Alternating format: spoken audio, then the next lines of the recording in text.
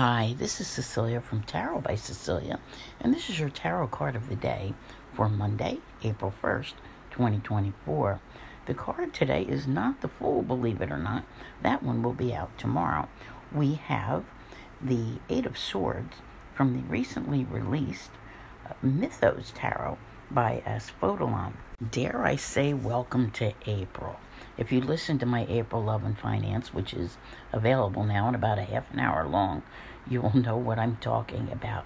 This card used to come out all the time, and it was ridiculous. And eventually we all managed to, free ourselves from some situations which just didn't seem possible at the time.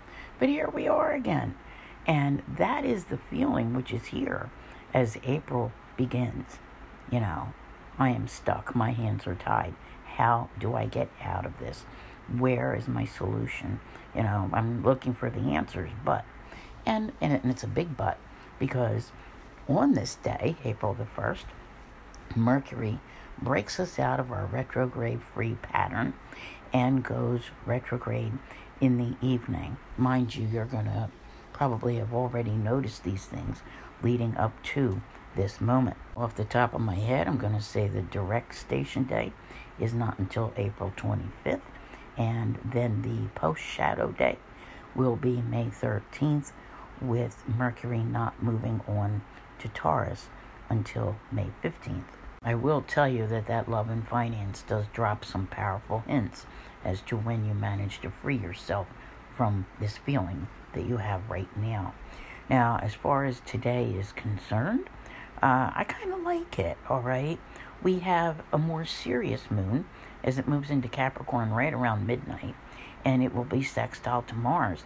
So, this is a good thing. I would say, so long as you apply yourself to projects which are already underway, you can make some headway today. And that is, a good way to be.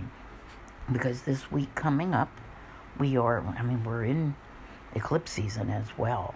I hate when Mercury retrograde and eclipse season come together, because it just makes things really even more crazy.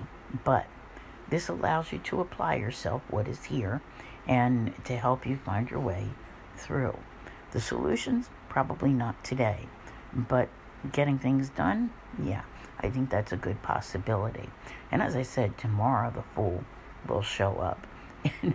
None of this, trust me, is an April Fool. This is all very serious energy we have going on right now, and we will find our way through it together, and we will come out the other side. I want to thank you all very much for being here. I'll see you here again tomorrow, and as always, have a great day.